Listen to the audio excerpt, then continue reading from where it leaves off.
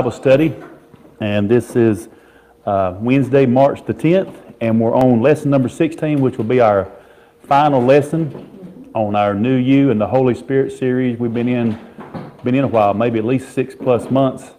And then, if you focus on the last 4 weeks, the majority of what we were, of course, that's kind of the process that I missed a couple of steps because it really didn't get taught, or I maybe wasn't just listening when I was in church. But the main thing is there's lost people out there that need to be saved. And we talked about that word saved Sunday. It's zozo. It means not just your sins being saved. That is great. That is missing hell and living forever with God. And that doesn't start when we go to heaven. That starts when we come to Jesus and we start that relationship with the Father, the Son, the Holy Spirit. Well, the Holy Spirit that was the teaching I didn't have much on. In other words, I go to Jesus, I get born again. I didn't really understand the word born again. I get saved, my sins get taken away. You want to get baptized in water. That's the ordinance of the church, just doing things that are right. In other words, that's your outward confession of you're putting your faith in Christ Jesus. And he said, be water baptized. He had his cousin baptize him. And when you come up out of the water, you come up, it's just saying the old man's dead and the new man is rising up in Christ. But then, after Jesus was baptized in water, the Father sent the Holy Ghost down from above. And he came down, the Holy Spirit came down in the form of a bird, of a dove, so that we could actually, that's what John was looking for. Because God gave John a vision and said, the one you see, the dove come down, or the Spirit descend in the form of a dove, that will be my Son. And John, that's how John knew that. So that's the baptism of the Holy Spirit. And he was poured out on the day of Pentecost, 50 days after Jesus was resurrected. And that was a feast that the Jews had celebrated. And the Bible says when the day of Pentecost had fully came. So we're not waiting on Pentecost anymore. We're just, once we get born again, we just receive. It's just as simple as believing and receiving. So tonight we're talking about, we've heard a lot of believing, and we've done a lot of receiving, then you got to get started. And everything that faith does requires you to do something. Because faith is a verb. Faith is an action. Faith is like getting baptized in water by faith. In other words, you do what you believe the Word says. So to be a disciple doesn't mean that God doesn't love you if you never speak in tongues, you never get filled with the Spirit.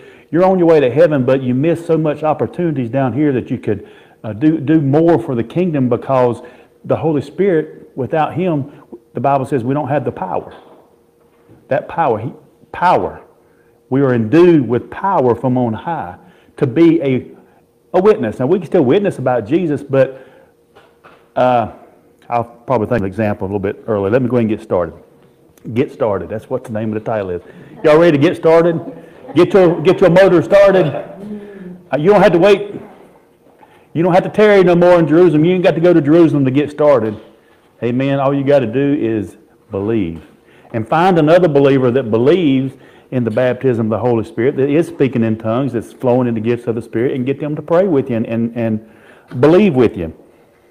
So speaking in tongues, or speaking in our most holy faith, the Bible says, or with a stammering tongue, and that's what Isaiah prophesied, with a stammering tongue.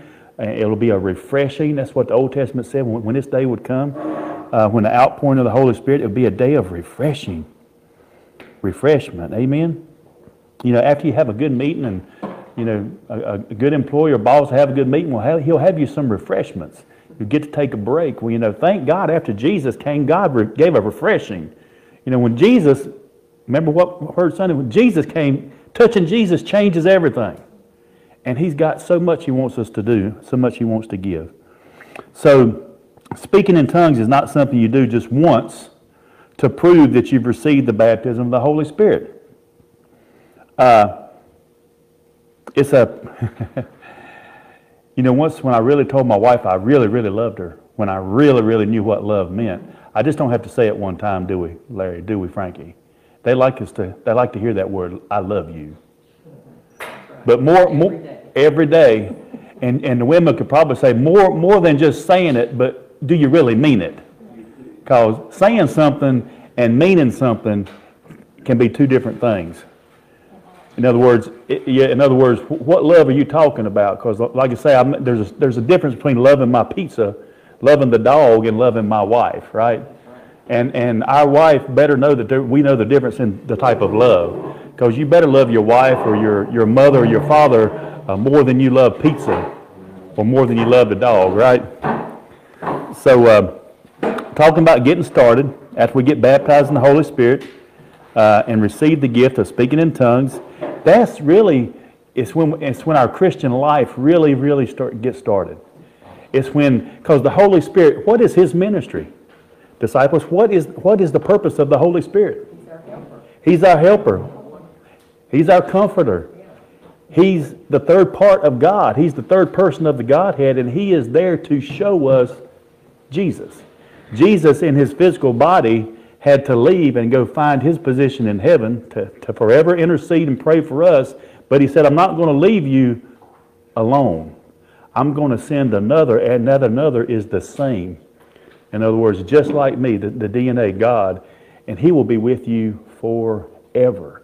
When He comes on the inside of you, and I've been to many times I went to church and went down to the altar, and then went back to church and went down to the altar, went back to church and went down to the altar to kind of like get born again, to get saved. You know, it's good to go down to the altar, but when you get something, once you get born again and God seals you with His Spirit, that's done.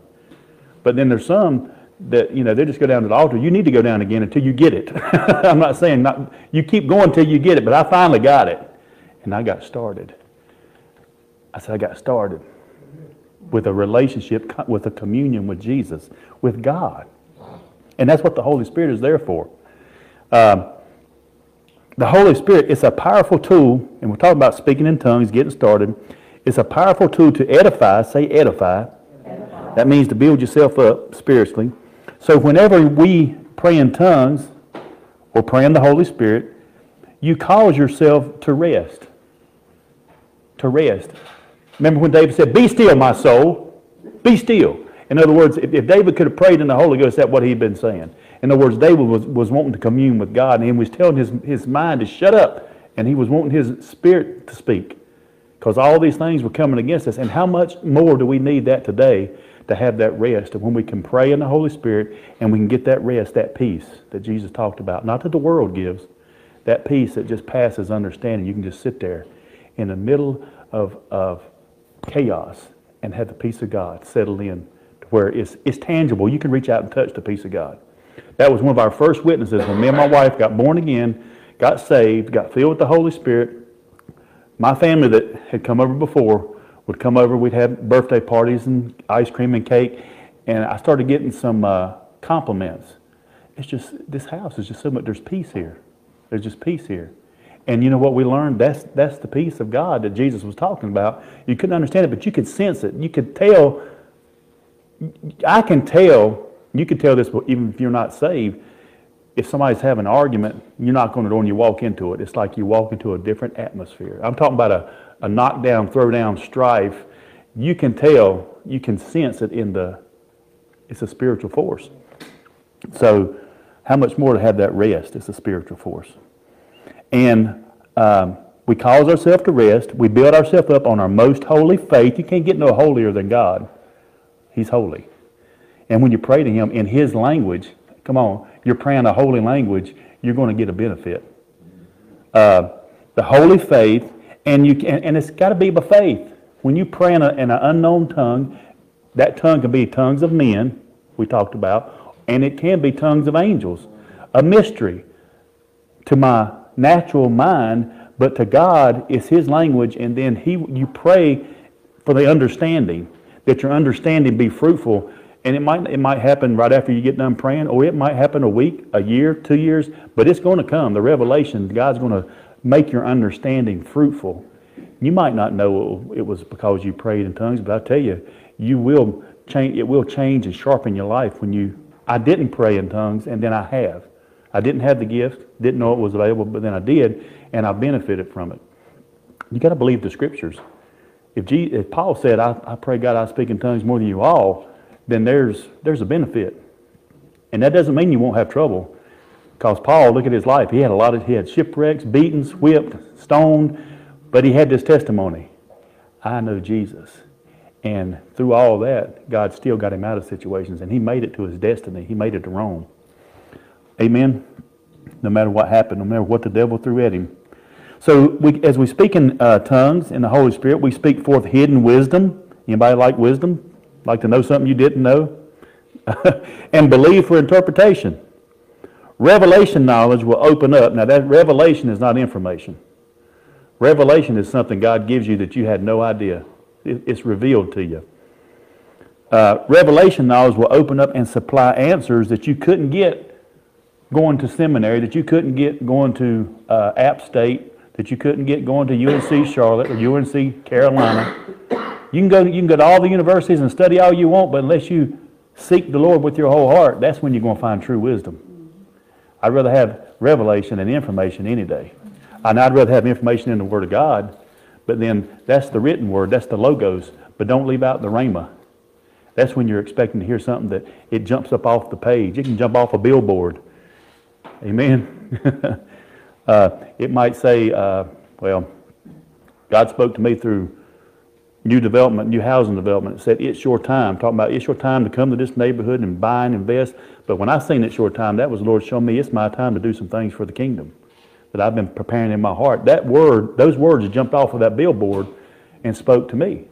Because that's God. He's a spirit. And see, I was seeking him. And that speaking in tongues, God just revealed those words off a sign and put it in my heart and spoke to me and said, no, it's your time. And it's the church's time to do some great things for the kingdom. But your natural mind will try to explain that away. Oh, that was just you. That was just that. You're having a side effect from that double water cheeseburger you just ate. You know. No, you need this. God can speak even when you're full of food. He can still speak.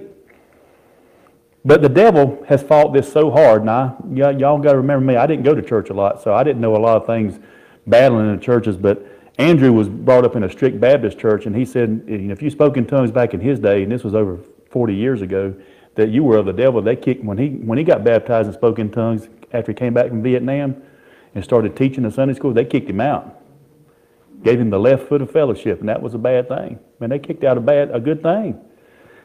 He said, this is written by Andrew, his commentary. This is one of his Bible commentaries, studies he did. But he said when he went to Vietnam, he was a Baptist. But when he got over there, now he got born again and got filled with the Holy Ghost. He hadn't spoken in tongues yet, but, well, I could be wrong, I think he did. But he got over there, and there was so much sin and stuff going on, not including just the war they were in, but he said he signed up for a chaplain's assistant. So he had plenty of time that he didn't have nothing to do, but he prayed and he studied in the Word of God, because you would sit out and you would guard your camp for 8, 12-hour shifts, just sitting there. So what did he do? He got his light and he read the Bible and he prayed in the Holy Spirit. And he got to where, I think he served maybe 2 years, 3 years over there. I could be a little wrong. But when he said I came back, he said, I didn't try to. He said, but I wasn't a Baptist anymore. He just believed the Bible. He didn't tear no pages out. He didn't skip no chapters. He just, he built a relationship because it was him and Jesus over there. And he said bullets were flying, and he was praying for his enemy, because that's what the Word says.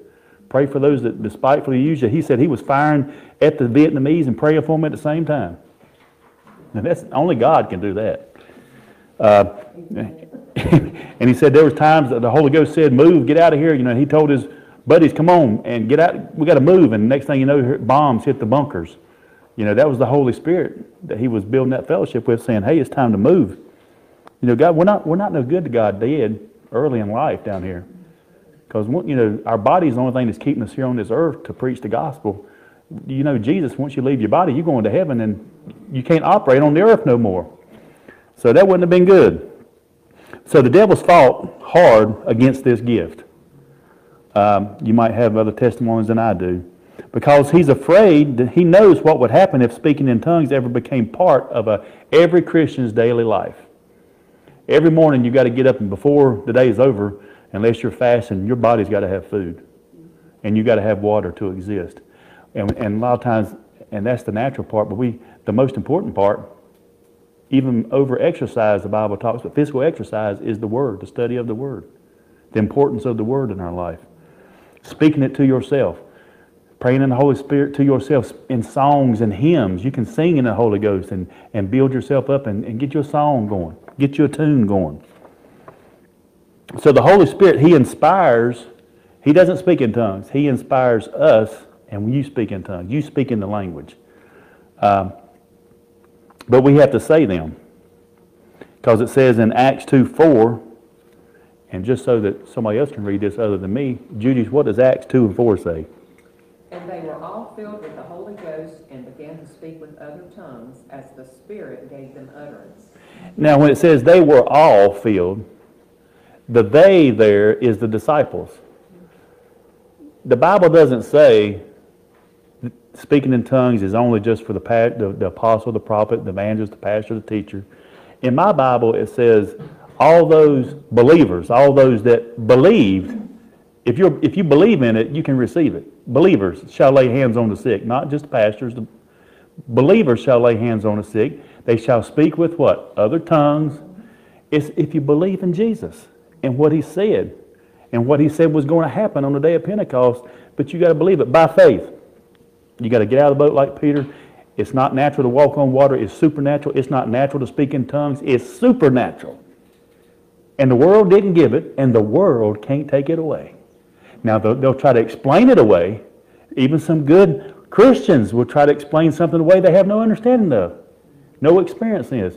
What do? You just love them. And you don't try to, if they're from that position, you just give them, if the Lord leads you, give a testimony of what happened when you spoke in tongues or laid hands on the sick.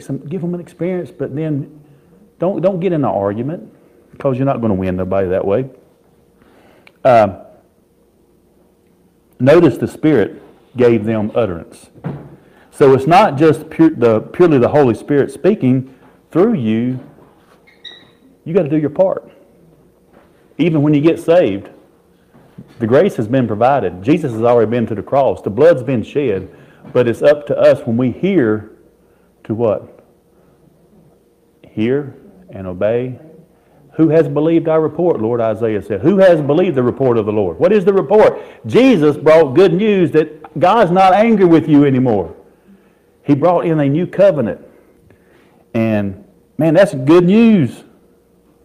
We need to go to church and hear some good news. Amen. The world needs to hear some good news about life, and that more abundantly. I ain't talking about my life. I'm talking about the life I now live in Christ Jesus.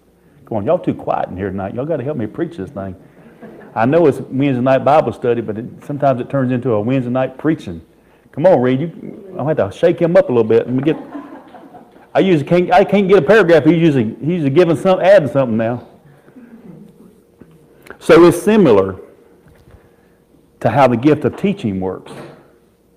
Now, before Christ, I was not a teacher. Now, God knew I was, but I didn't, because there's no way. I was what you call, I'm the boy that goes to the back of the room and don't call on me in school. And don't look at me, teacher, because I don't want to say anything. I'll pass, but don't ask me to do anything. I didn't make it through all my classes like that, but when God calls you to the front, He anoints you. He's not looking for your ability. He's looking for your availability. And if you'll be available, and if you'll trust Him, He'll put His ability in you. It's in you, but He'll draw it out of you. He won't ask you to go run a marathon if you've never run a 50-yard dash, will He, Reed? He'll ask you to do the small thing first. Help your pastor clean the toilets, change the drapes, vacuum I'm not talking about the ministry. And when He sees you faithful over something little, then He'll give you something. He'll give you a little bit bigger assignment. Amen? And He wants you to do great things, but remember, God loves you more than what you do for Him. He wants you to have a relationship with Him. He's a jealous God. He wants you and all of you. But He wants you to do great things, but He knows without Him, Jesus said, without me, you can't do nothing that's going to amount to anything. I tell you what, there's a lot of people that's working, made millions and billions of dollars. If they don't have Christ, Jesus says, you're not doing nothing. You're going to profit nothing in this earth. You've got all that in the bank and you die and you don't know Jesus? You've gained nothing. You've left some things in the world, but you're going to leave this world. And there's two places you're going to hit. You're going to hit hell or you're going to hit heaven. Two H's, one hot and one is just right. Remember Three Little Pigs? Or who was it that had the pudding? Three bears. Come on, thank you, Darius. Straighten my preschool theology out. They didn't like their pudding. Some was too hot, some was too cold, but some was just right. God is just right. Amen. He knows you inside out. And you get to know Him more when you pray in the Holy Spirit. You build yourself up in the Holy Ghost. The world wants to tear you down, but Jesus is here to build you up. So God inspires the messages. Amen. There's preaching, and then there's anointed preaching. If God is there, and the anointing is there, it's going to change lives. Amen. It can't just be something a man puts together without, I ask God every week, Lord, what would you have me to do, have me to say? It might be what I've been preparing, or I'll get up there and read knows this. It might totally change. Just let the Lord have His way. Now, He's got to use you. He needs us in the body, but we need His inspiration, His anointing. Now Andrew is a Texan, and he said, God doesn't speak in a Texas drawl. God's got one language, but He uses through all. Once those languages got confused, and now there's all kind of languages, God brought it back through Christ. He brought us, Jew and Gentile, He brought us together at the cross. Amen. The Holy Spirit supplies the content, and we deliver it. I told you about a dog. I've got one dog. It was Dallas's dog. Kelsey's trained the dog as a puppy. But think about it. I speak English, and that dog understands it. But what if that dog had been put in a Latino's house that speaks Spanish? The dog still understands. Why? Because he learns when you say no, whether it's, I don't know how you say no in Spanish. I know uno is one. I know very little Spanish. I know thank you is gracias. So if I tell the dog gracias, gracias, and I pet him and rub him, he knows that's a good thing. Whether it's English or Spanish, because the dog is learning by what you say and what you do. Well, people are learning Christ by what you say and what you do. If you say you love God, Jesus said, if you love me, He says you'll do what I say. And if we don't do what God says, people are saying, they said they're a Christian, but they ain't loving me. They ain't loving me. That wasn't too lovely.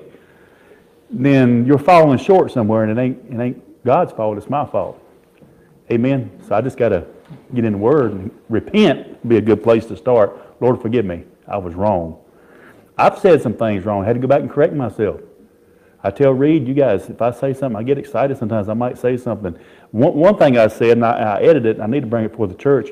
I got excited because, in other words, I got born again at my home, on my couch. Asked the Lord for forgiveness, received it. Didn't feel any better on the outside, but knew I believed that word.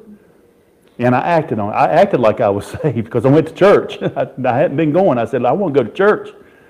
That's a big change for somebody that was knocking holes in the wall. If your wife said, I'd get mad, hit the wall, try to make my point. Come on. I had to putty that wall years later. I know how big it was, Leo. It took a lot of coat, a lot of sheetrock, mud. It took a lot of mud. Well, God took me out of that miry clay, the mud, and He changed my life. He took that anger and that hatred away out of my heart. He put a stone, a heart of flesh in me. What was I talking about? I was going to make a point there.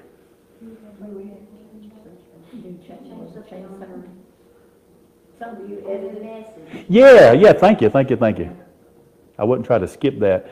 But I got excited that Sunday, and I told her, I said, you don't have to go to church to get born again. I got saved sitting at home, and I think I even mentioned on the third time, I said, you don't have to go to the cross, but you do need to go to the cross. Jesus went to the cross, and that's where we go. What I was trying to say is Jesus is not on the cross anymore. You go to the cross, but then you don't stay there. What I was wanting to say is you go on into Pentecost. You go and you get the power, and you go live this life full of victory. But you got to go to the cross. That's where the blood sets you free. So that was wrong, and I edited it out when I heard it. I was like, man, I didn't know you got to go to the cross. But you get excited sometimes sharing some things. And you say some things, and you just need to stand corrected. So I stand corrected on that. Had it not been for the cross, we'd be lost. That's as simple as that. But But you know what I mean? My faith is not in that cross that I wear on my necklace. My faith is in the one who died for me on that cross. The cross is just a symbol of the debt that had to be paid. The curse was put on that cross. Our Savior hung on that cross, but he's not there anymore. Yeah. He He paid paid. the debt. Didn't owe. And we owed the debt. And he paid. Amen. And it had to be done. It was prophesied. He died on a tree. So fear, let me get back here. It's similar to how we speak in tongues. It's the same way as the gift of teaching. Andrew said, if I stood before a group of people and prayed, God, please speak through me, but don't let me say anything that's not of you. Don't let me say anything that's not of you. That kind of restricts God to what you can say. And then waited for him to make me speak. I'd never say anything. Because we're not totally, our body's got to be changed to see Jesus face to face. Our body has to be changed from this incorruptible. We got to put on, the corruptible has got to put on the incorruptible. But, so to say, God, when I open my mouth, don't let anything but be of you, we're not going to do too good because we're just not there yet. So it's my responsibility to step out in faith and just start talking where I am. And God, sometimes we can add to what God says.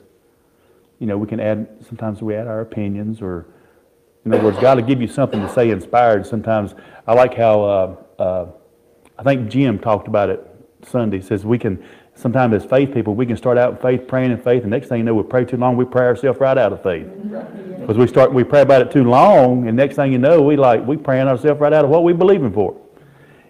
Jesus said you don't have to have this long, lengthy prayer, beating your chest in the streets. Man, it's just that. I told a good prayer Vicky was talking about is just, Lord, help.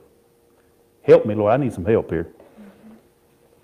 So, God inspires the messages, but they come out through our personality, vocabulary, and mannerisms. Sometimes I might walk up on the stage, I might take my shoes off. But now Reed might have a problem with that, taking his shoes off, walking up on the stage. Why? Different personalities, different characters. We just raised different. I ran outside and played barefoot all my life, most of the time growing up. And for me to have to go to school and wear shoes, that was a hard thing in summertime because I didn't want to wear my shoes. It seems like to me I could just run faster barefooted. I just felt like I could. I don't know. It probably wasn't true, but I felt like I was speedy when I took those shoes off.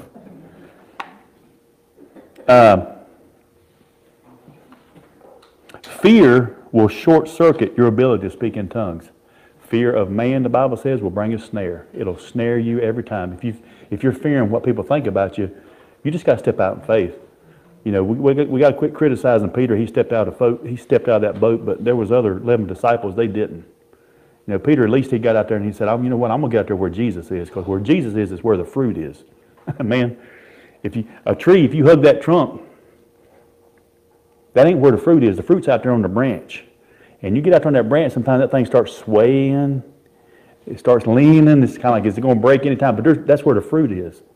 So we got to get out of the boat. We got to get out there on the branch, man, and give God some faith. Give Him faith. You might have trouble at first, or if you worry about it or try to analyze what you're saying, you're going to have trouble. The Holy Spirit is inspiring you to speak, but it's your fear that blocks it. Fear is a faith blocker. You have to yield your tongue. When you get on the interstate, you yield to oncoming traffic. You give the right of way. So God is the right way. Everything Jesus did, He did it right. He said, this is the way. I'm the way, the truth, the life. I'm going to send another comforter, and He's going to help you. So you have to yield to what? The comforter, the one that's going to comfort and help you. You yield your tongue to the Holy Spirit and then speak forth by faith. I just spoke in tongues. I spoke in a language. It's my heavenly language. Now that's my personal tongue. That's the tongue I use to build myself up. I can pray at my will anytime. But then there's a tongue and there's different gifts in the body that happens only as the Spirit wills. Tongues and interpretation of tongues in a service or in a street ministry, that's as the Spirit wills. And miracles and healings, those things that happen, that's as the Spirit wills. There's gifts of faith that happen when somebody walks in and they're blind. And all of a sudden, you've got natural faith. The Word will bring natural faith, but there's something that's called the gift of faith that the Holy Spirit will drop in you, that you can look at that person and see them healed. And you just step, and by the Holy Ghost, you just speak it. Next thing you know, if they jump out there, man, complete manifestation. That's how Jesus operated. He didn't see people sick. He saw them healed. Even though they were sick, he saw, because the Father said, lay hands on them. He was hearing from the Father. And then boom, man, that was manifestation right there. All that came to Jesus, all that came, the Bible says, all that came to him wanting to be healed were healed. Because Jesus had no fear. For months, now here's your breakthrough. We're talking about the breakthrough. For months, this is Andrew. I told you he was brought up strict Baptist. He says, for months I struggled to pray in tongues, even though I was convinced it was of God and I wanted it. But I had a hard time receiving that prayer language. Mom is in heaven now, but she had a fear of water as long as I knew her. And I was thinking about this the other day. It wasn't so much the fear of water, she didn't know how to swim. See, if you know how to swim, it don't matter how deep the water is, because you can swim. You can, what? You can overcome. But Mom never swam, so she had a fear of water. If she could have really focused on, Peter walked on water, if she could see herself walking on water, God could have took that fear from her, and she could at least got in ankle deep. You know what I mean? But if you're scared, I mean, she did get in ankle deep. Understand me? She'd get in the pool, but when it got, chest high, she's getting back. And if you out there funning with her, she will slap you. Fear has an action too. It'll react real quick. And she let you know real quick too. I mean, she was a Christian, but she let some of them unchristian words come out. That's called the flesh. It doesn't mean you're not saved. It's just like your flesh dominates your spirit, and she give a cuss word. And Mama, you better back up, because Mama usually don't say them words. So you're hitting a nerve. That dentist, if he hits a nerve in your tooth and you ain't numb, you're going to smack him probably. Or you're going to bite down on his whatever drill he's putting in your tongue, in your mouth. That's a natural reaction. Well, fear was never brought to us to be natural. It was never a part of us. It's a spirit of fear. And God didn't give it to us, right? It came through the fall. Fear of death. It started. In the day you eat, you shall surely die. Adam didn't know what death was, but he found out in all their life they were fear of something they knew nothing about, was never supposed to experience it. But Jesus went to hell, conquered what? Death, hell, and the grave. So to a Christian, there should be no fear of death, because we're not going to taste it, right? If we understand that, there's going to be a lot of people, once they get to heaven, they're like, man, I feared this all my life, and there was no fear. I didn't even taste it. Just I breathed my breath, and then my last, and I was gone to heaven. So Andrew said a man came over to his house, was going to help him, and this man, this Christian, spoke in tongues. Because you can't help nobody. If you ain't got nothing to give, you ain't going to help nobody. You need somebody that's got what you're after so you can receive it. But he came over to the house and he attempted to help Andrew, and he asked, if you repeat something I say in Spanish, would you be speaking in Spanish? And I nodded. Then if I spoke something in tongues and you repeated it, would you be speaking in tongues? Now this is the way he was trying just to get him to step out, because that ain't the way you speak in tongues. You don't speak what I speak. But let me keep on reading here. Andrew said, yes, but I don't want to just repeat something. And that's good, because I don't want to just preach something. Well, I don't want to just preach something, anything. I want to speak in tongues on my own. And he kept listening, so finally, Andrew said, I finally gave in. However, I stopped after only getting through the first couple of words because it embarrassed me. I told him I wasn't doing a very good job repeating what he said. And that's good, because the Spirit can't do that. And he argued, yeah, but you were speaking in tongues, because that wasn't English. So by then I had reached my limit. I said, no, I don't accept that. And Andrew, if you know Andrew and then follow his ministry, he doesn't fall for anything. He knows the Word, and the Word knows him. And over 45 years following Jesus, he's learned a few things, and you will too. Andrew said, no, I wasn't speaking in tongues. So he just threw up his hands in frustration and he left. So immediately after this, Andrew said, I was on my way to minister to someone. In desperation, I declared. It reminds me of what I told you about Sherry. Finally, she said, God, I went to church. I did what you said. In desperation, she was crying out. And God spoke. God went past natural laws and, revealed himself to her in a way that, see, and I heard Andrew say the same thing. Why would God tell you something spiritually? In other words, appear to you or have a like in the Old Testament there was a donkey at one time. Balaam, a donkey actually spoke. Wouldn't that rock your boat? But why would God want to reveal something to you spiritually? In other words, you actually heard his voice if you've never read his word. You never opened the Bible. Because see, when God touched Sherry and said, child, I am here. And she knew, she felt the presence of God's hand on her shoulder. But then he said, open the book. See, because God has exalted, his word is settled. And if you get past the word without, that's your foundation. Why would God reveal something to you audibly if you ain't trusted his word? Because that's the owner's manual, how to live a blessed life.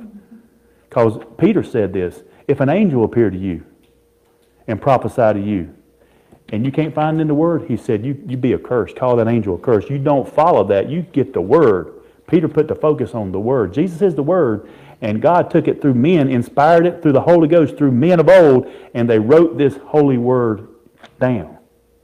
Amen? So God is, he's particular about his word, what he has said. It's a covenant. So Andrew said, in desperation, I declared, God, I'm going to just start talking. I believe that you're going to help me speak in tongues. And I began making up some nonsense words and saying them out loud. It seemed silly to me, so I didn't feel very good about it. However, I realized that I'd said 2 words that did sound pretty decent. You understand, Andrew, his whole family were teachers. And he was going to college to be a teacher. I just listened to this week he's talking about how to hear the voice of God. And as he's going to college, this is after he got born again. After he got baptized in the Holy Spirit, he's in college. And then the Lord spoke to his heart and says, you need to quit school and come let me teach you. And his whole family was teachers. And his dad had died, so he was getting paid to go to college through his dad's Social Security. But you know what he did? He had to make a decision. Am I going to follow what I've been taught to do, or am I going to follow what God's teaching me to do? And he is a teacher, but he was a Bible teacher. And he was going to school to be a school teacher. So the teaching gift was there. He was just directed by mom, which that's good. But as our kids, they're all different. God will point you the way, but he won't tell you. In other words, when I have a question, my pastor was always there, and I'd go to him, and he would point me to the Word. He wouldn't give me the answer because he knew the answer's in the Word. But he would direct me. And that's what parents are doing. We put the Word in our kids, and we've got to direct them. They've got to find God for themselves. They've got to find their purpose for themselves. Now, we can give moms, and we can see things in them. I know Dallas is a seer. He's a prophet. He watches people. He's a watcher. In the Old Testament, that's seers. They see things, know things. And he's a coach. He sees these kids. But see, there's more deeper than just that. Coaching kids in baseball and stuff, but I told him the other night, it's more than that. I said, you want to do something that's going to impact these kids' life. And I'm not saying he's not, but in other words, you're Christian. Taking them to Jesus is what's going to really keep them. I mean, thank God, play baseball, football, all things you can, enjoy it, but enjoy it with God. Because one day that stuff's going to be over. You're going to be past that. And to see Dallas coaching now and the opportunity, I mean, you can impact a child's life, a kid's life. Because you don't know what that kid's dealing with at home.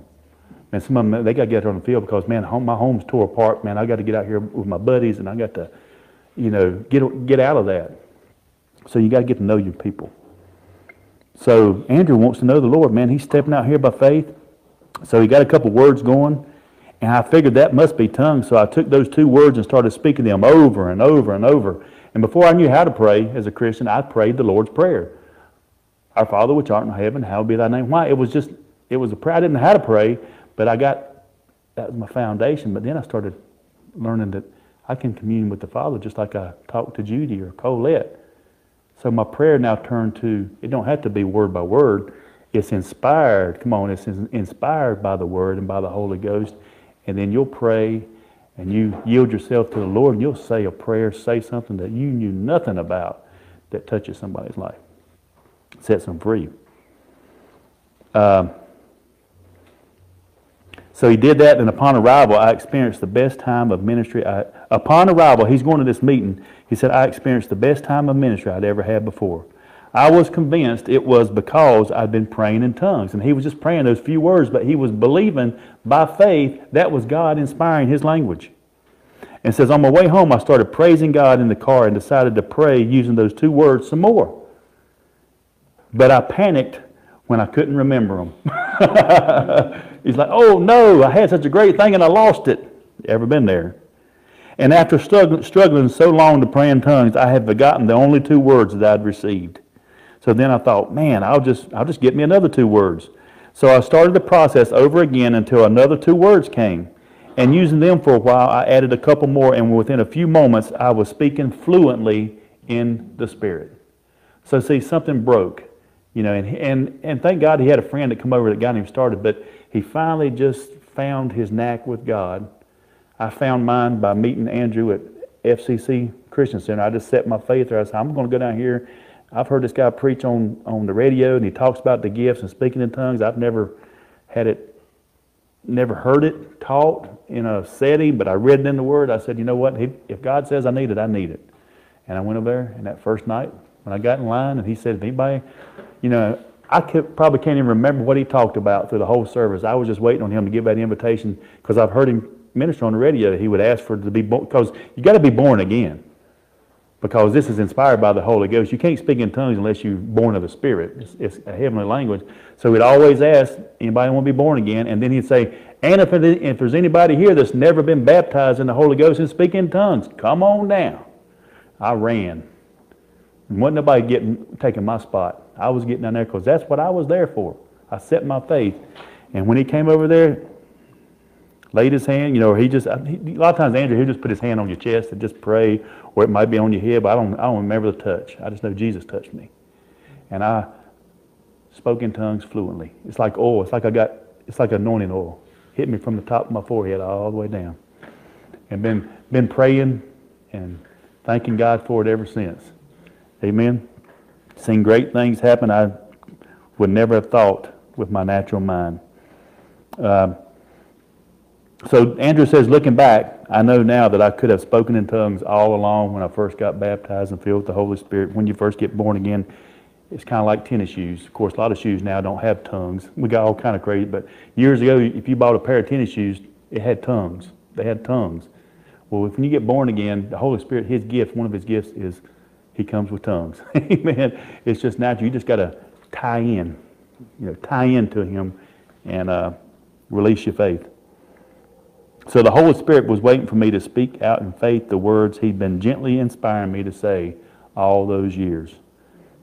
And now at the end of this lesson, it just says, Andrew said, now it's your turn to do the same. So if you're watching by way of online video, Word of Faith Worship Center, we believe in the full gospel. We're a full gospel church. We believe everything that's written, as Jesus said, it's written. And if you have not been baptized in the Holy Spirit, I would adjure you to go back and listen to our teachings. You can email me at pastorj@wofwc.org. That's the church's email address now. And you can send me an email. I'd be glad to pray with you. And it's an experience that is written in the Word. It's delivered through Jesus. Jesus baptizes you in the Holy Spirit. First thing you got to do, you need to be born again. But then the same way you put your faith in Christ to be saved is the same way that you step out in faith and speak in tongues. I just can't say it no simpler than that. Don't make speaking in tongues complicated. But if you want that gift, need to flow in that gift, be sure to send me a correspondence there at my email, and be glad to get back with you on that.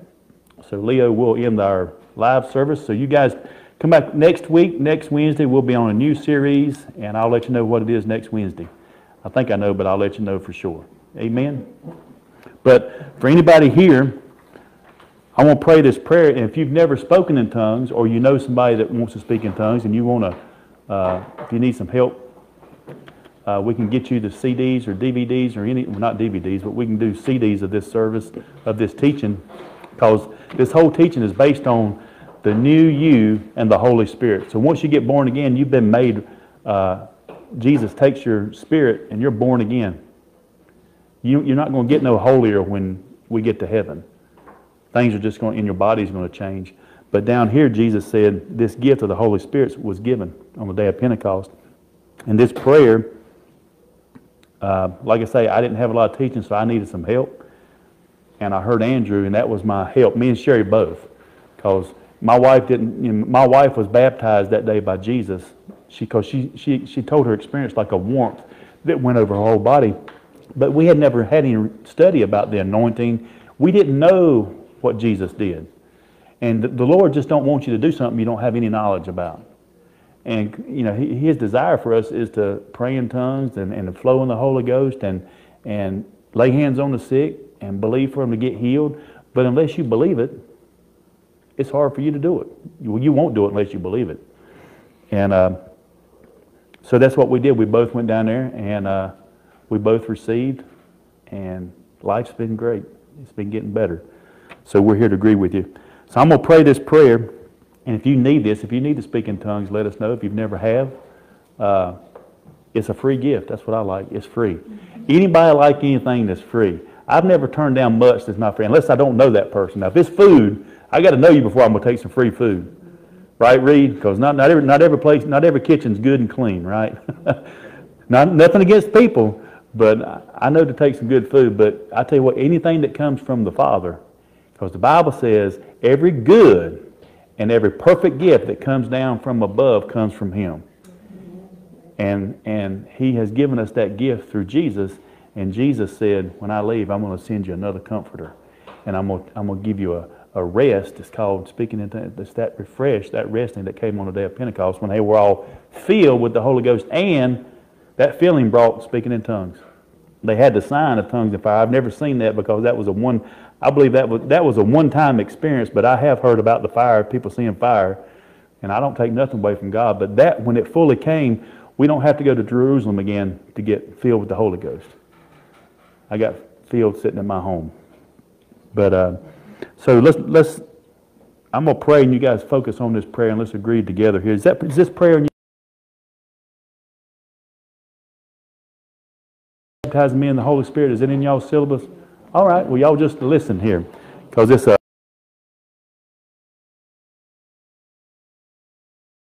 But Andrew's praying a prayer, and we are putting this on the. Thank you for baptizing. I'm gonna personalize this prayer. Father, we thank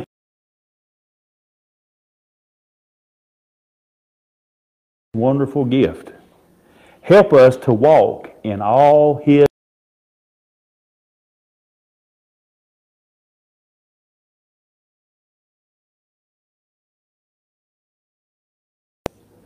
For that rest and refreshing, for building my faith and keeping myself in your love, and for revelation, knowledge, and interpretation. For believers, your word says that these signs, according to your word, Mark 16:17, these signs shall follow those that believe. So we're believing for these signs. If we believed in you, Jesus, these are the signs that follow your believers in Jesus Christ. In the name of Jesus, we shall cast out devils. In the name of Jesus, we shall speak with new tongues, and by faith, we will speak in tongues from this day forward in Jesus' name. Amen? So if you prayed that prayer, You've never spoken in tongues, expect to. And like I say, it don't just happen. It is an act of your faith. Just like we prayed, you say, Lord, I'm going to speak in tongues. And do like Andrew. I've told some people, sing a song. Amazing Grace. So que sirá que solo si. So I can sing in the Spirit. I don't even have to know the words to the song as long as I got a tune. Man, and it blesses the Lord and it edifies me. I need to do it more often. So now by faith you say out loud those words coming up, and it'll be like the Bible talks about. It's a well of water on the inside that springs forth out of your spirit. See, it don't come out of your head; it'll come out of your spirit. And as you ask the Lord and yield your tongue, you just say out some words along. What I did, I just encourage people to just praise the Lord in your normal language, and then just trust Him. Lord, I thank you, Lord. And what happens is the Lord will inspire. It'll change. You just keep speaking and it'll change. Don't try to make it change. That's what happened to me. Give you a little testimony, Judy. How did you receive it? At home, out?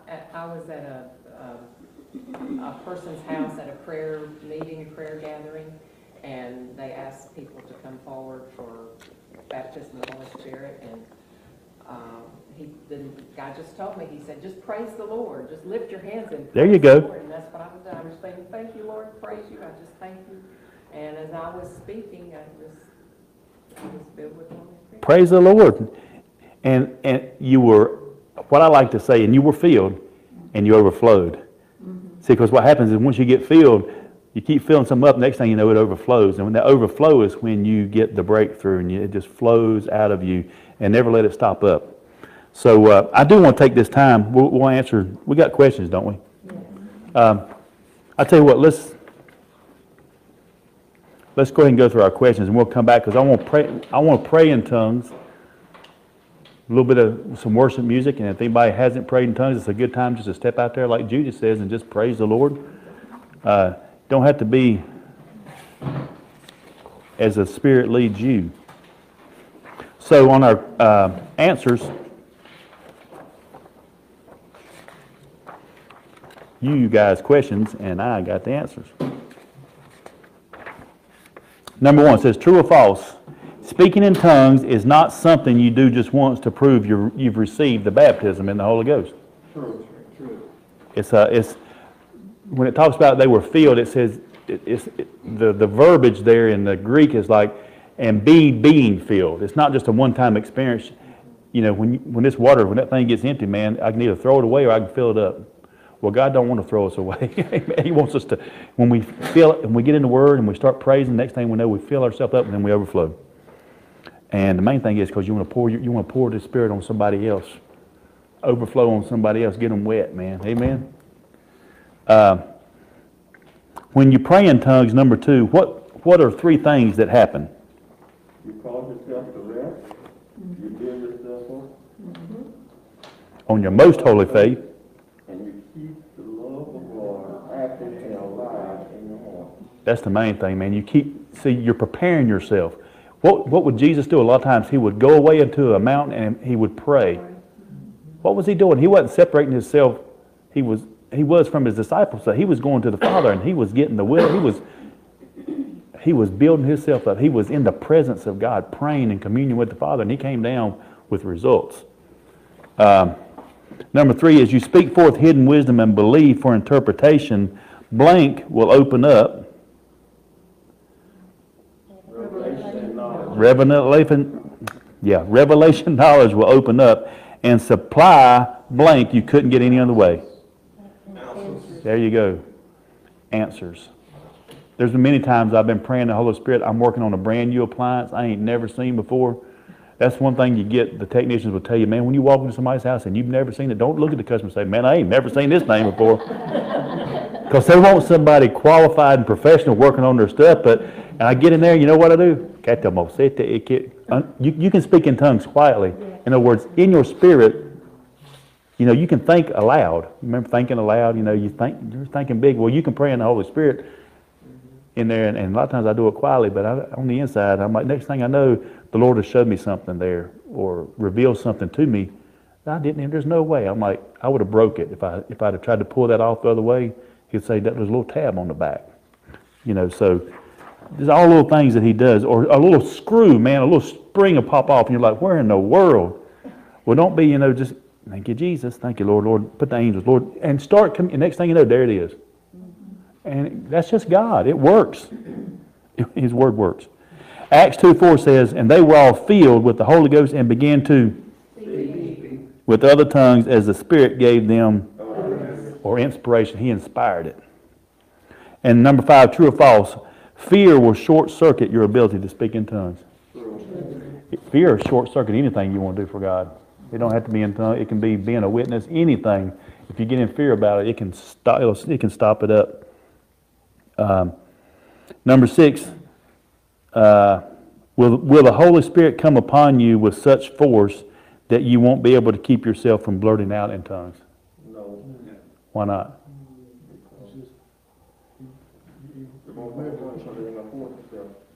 Never force yourself. One thing the Lord has given us is a spirit of self-control. In other words, that's, the spirit of the prophet is subject to the prophet. In other words, that there are prophets now, apostle prophets in the body of Christ.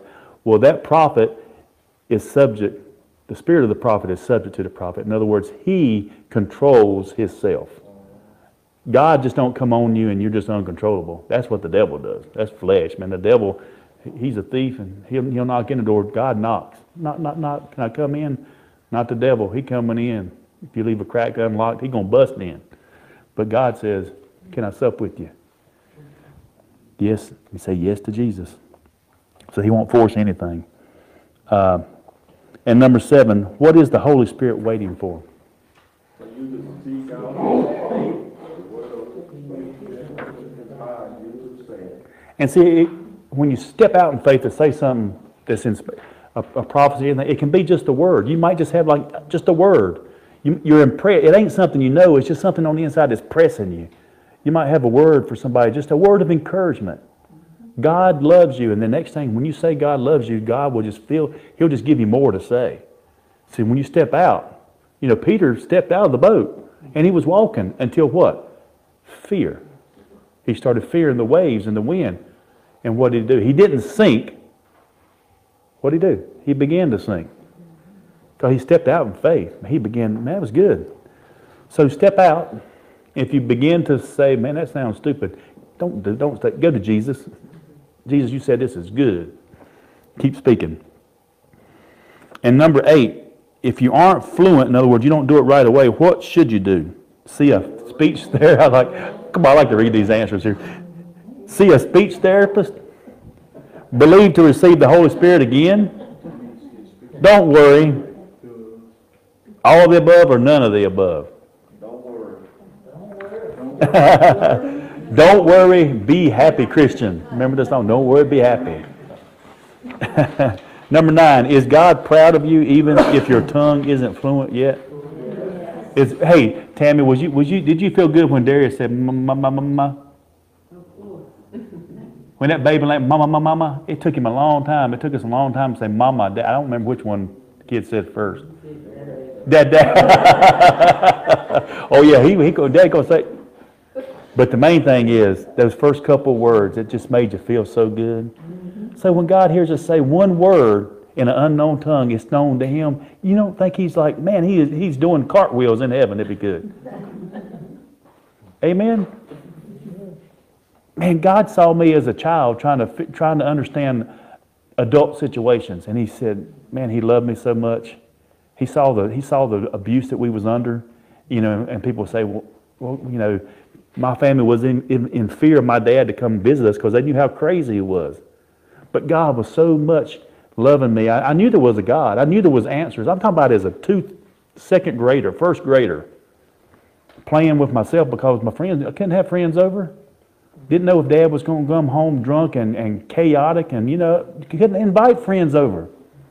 But I knew there was a God. I knew this wasn't a good life. How? By the Holy Spirit, by God. He was, just by having cats, loving a cat, man. I knew there was a God. I knew that this wasn't God. I just needed somebody to show me. I needed some good teaching, some good anointed teaching. And I eventually got it, amen? And I was a big part of the problem too, because I ran away from God.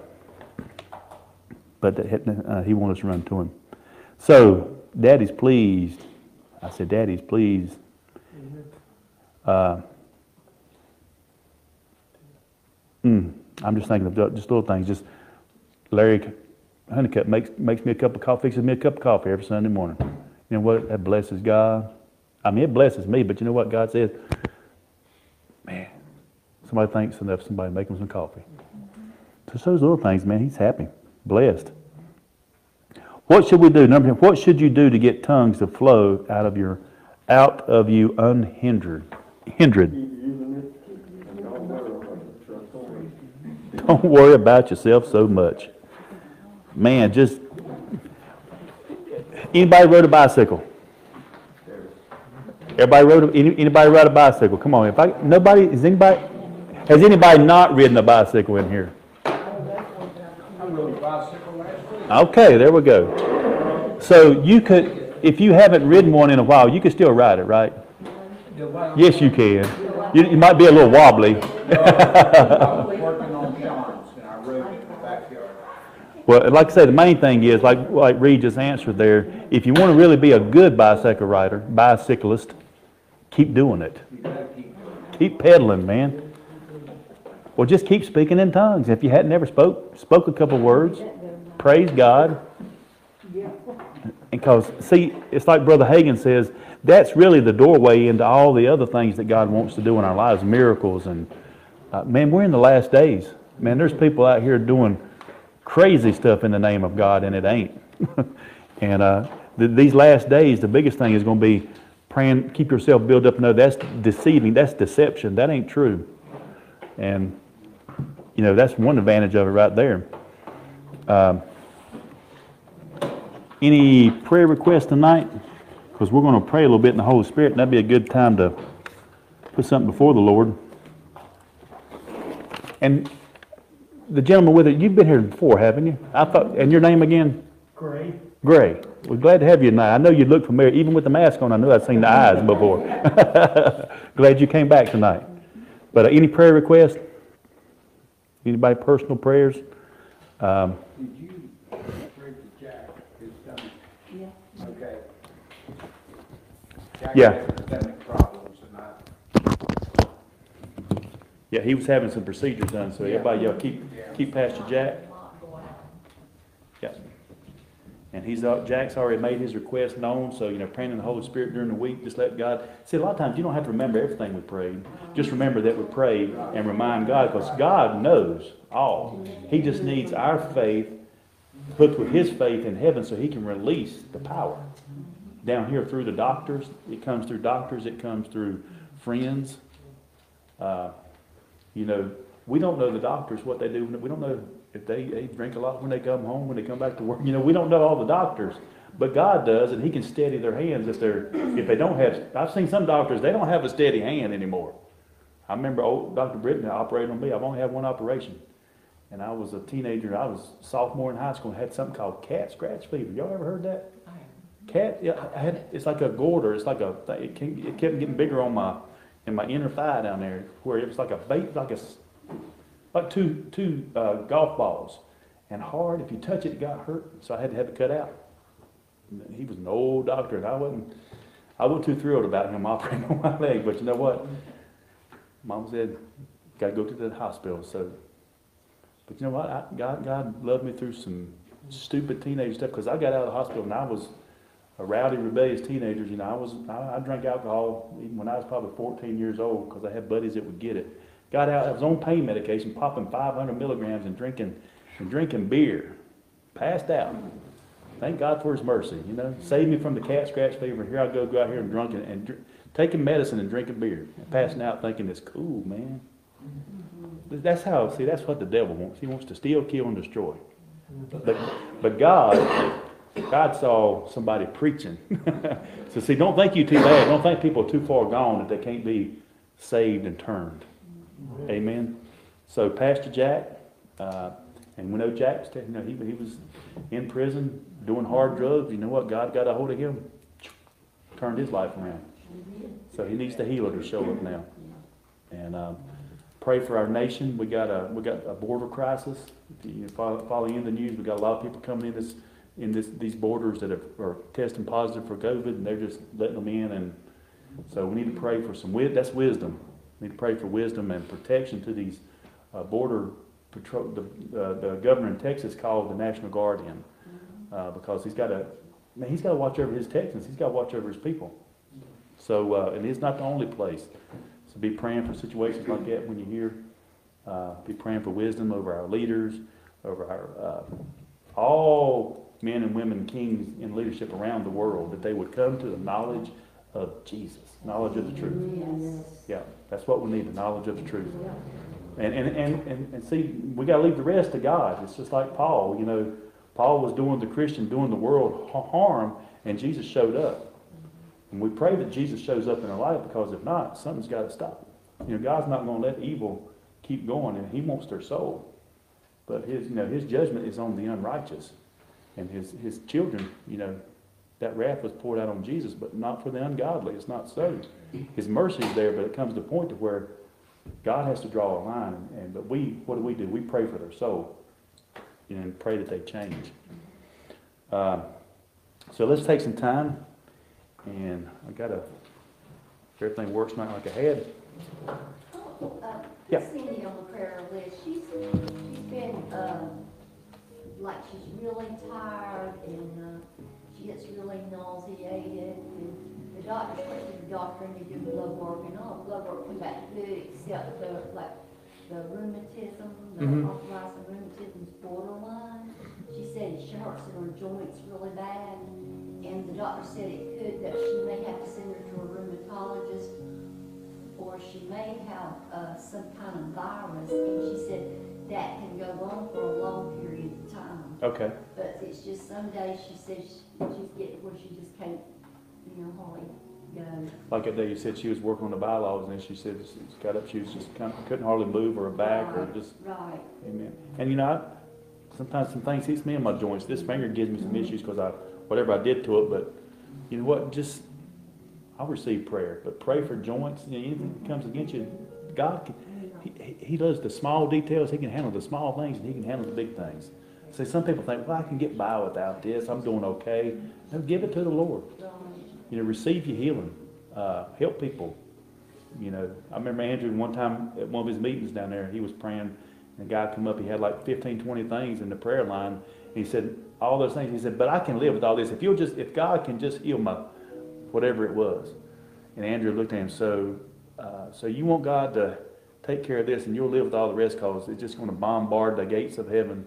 You're going to dim the power of heaven and of God to do this for you. And he was like, that's kind of a stupid prayer, wasn't it? So if God can do the little, He can take care of all of it.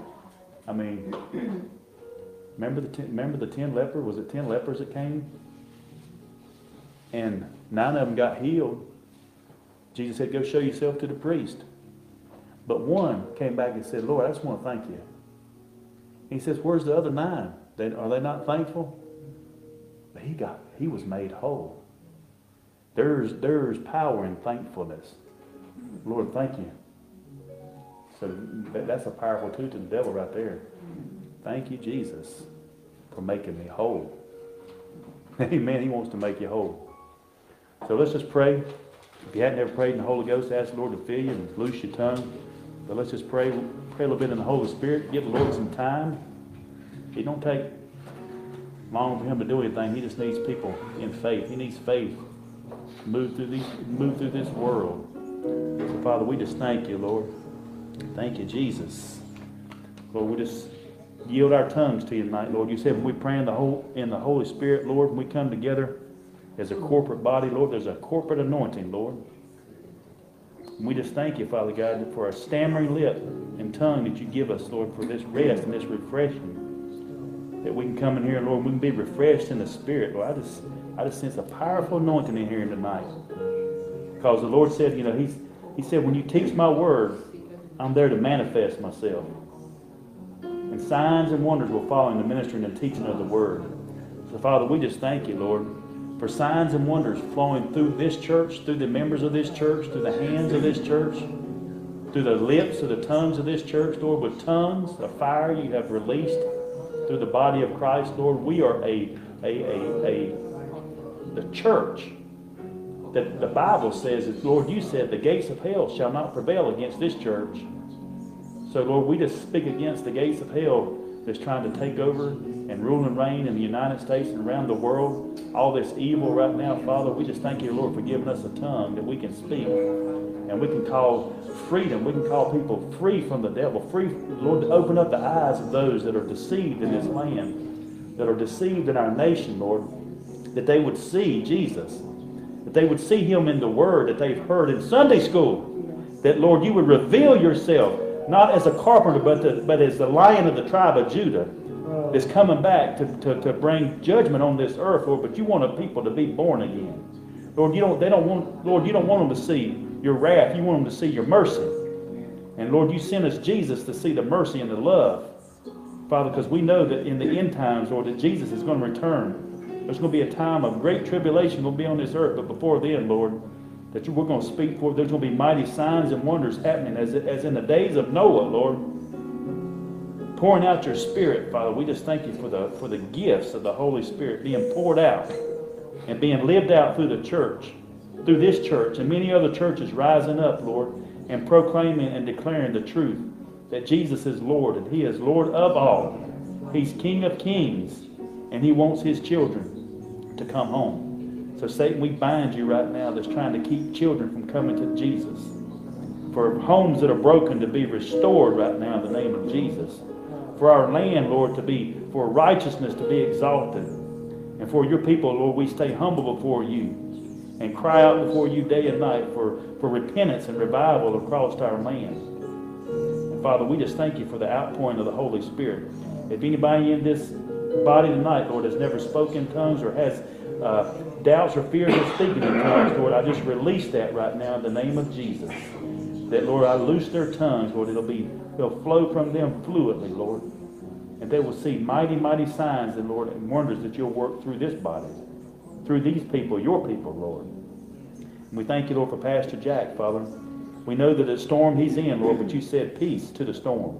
So, Lord, we just agree with Jack and we speak peace to these storms that's risen against him, Father, physically. Right now, in the name of Jesus, they're not from you, Father, and we speak against them right now in Jesus' name. We speak and call Jack free. We call him blessed, and we call him covered in the blood, washed from the top of his head to the soles of his feet, to finish his race and to run with the victory. That he'll walk in the victory that you have for him, Father. And we thank you for that, Lord. We pray for our youth. We pray for the youth in this land right now, Father. For a heart of fire for our youth, Father, in Jesus' name. Revival breaking out in this land. For this is the land of the free and the home of the brave. And we're only here because of your great mercy and grace. And Father, we just thank you that mercy cries out, no. No, they won't. No, no, no, no, no. They won't go that way. They'll come to Jesus. Lord, let the world see Jesus through us, Lord. We just give you the honor and the praise tonight, Father. Thank you, Jesus. Thank you, Lord. Thank you, Father. Thank you, Jesus.